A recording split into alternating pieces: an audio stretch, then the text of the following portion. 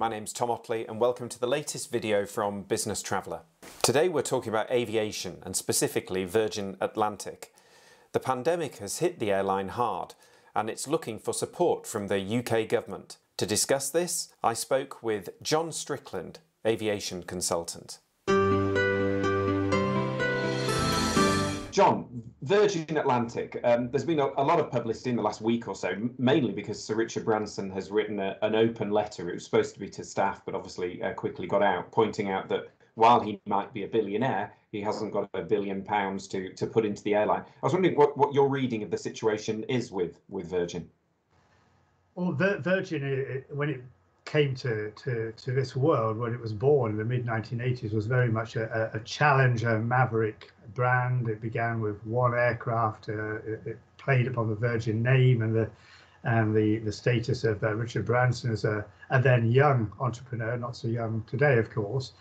The irony is that over the years that it's built up a pretty impressive network, particularly to the USA, but also to markets such as South Africa and Asia, and with, in some quarters, a loyal following, particularly for its innovative business class style service with Virgin Upper Class.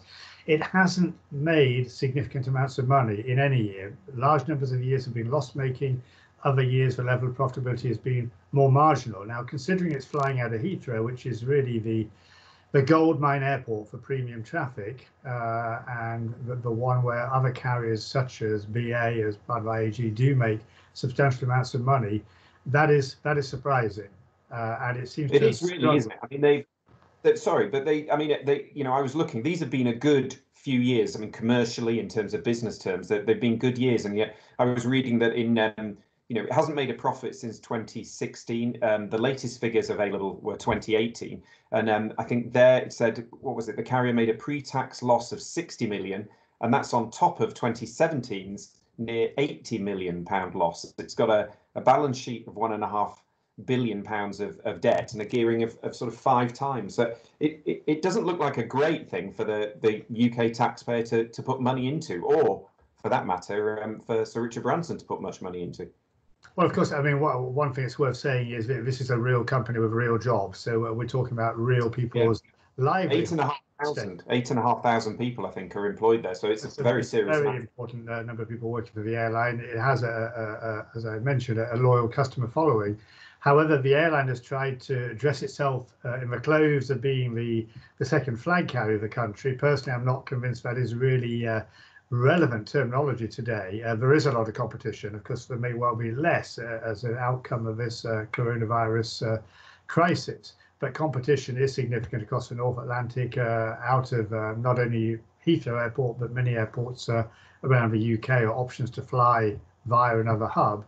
The airline is part of the joint venture with Delta and Air France-KLM across the Atlantic, and of course Delta, ironically, is the most profitable airline in the world as a shareholder in Virgin. It's indicated in the last few days it is not in a position to put more funding into Virgin because it itself is going to be in receipt of bailout funds in the US, and it can't be seen to be, on the one hand, asking for support in its own backyard and at the same time funding one of its partners abroad.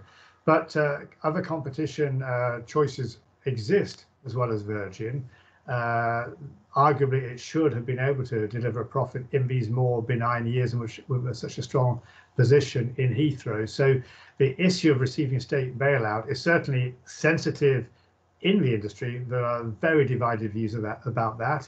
The government at the moment has shown a less than willingness to come up and take part in that.